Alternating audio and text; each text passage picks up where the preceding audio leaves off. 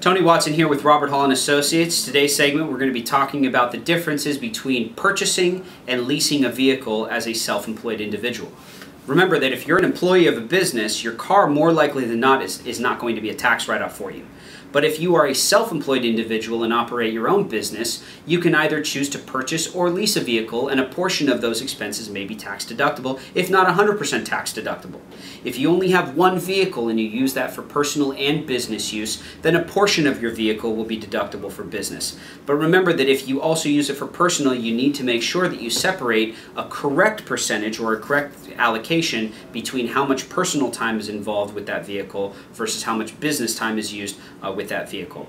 If you own a corporation and you purchase a car or lease a car under the corporation's name and EIN number, then more likely than not 100% of that car will be tax deductible. But once again, if it's your only vehicle, the federal government will expect you to separate out what is personal time versus business time.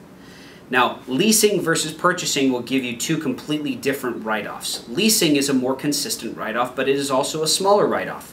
Remember, if you're paying $5,000 a year to lease your vehicle, and let's say that it's a corporation lease, that $5,000 is going to be a pretty consistent deduction on a year-to-year basis. Every 2 years, you'll get a new vehicle, but at that point, if you're leasing the vehicle, you might not be able to put over 12,000 miles on it, normally over 12,000 miles, without being penalized for an overage in mileage.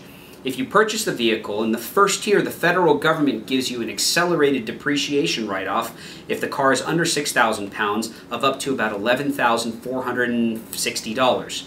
If the truck or car is over 6,000 pounds, then you get up to a $22,000 deduction, and that is these limitations, the $11,000 amount and the $22,000 amount, will change on a year-to-year basis, so you always have to update yourself with what the deduction is for that particular year. But as it stands in 2016, you could receive up to a $22,000 write-off in the first year if you purchase a car that's over 6,000 pounds. So make sure that you sit down with your tax advisor and discuss the options that you have, number one. Number two, what the tax benefit is going to be for you in your particular scenario if you lease versus purchase before the end of the year. If you have particular questions about this, pick up the phone, give your tax advisor a call, or talk to someone here at Robert Hall & Associates, and thanks for stopping by.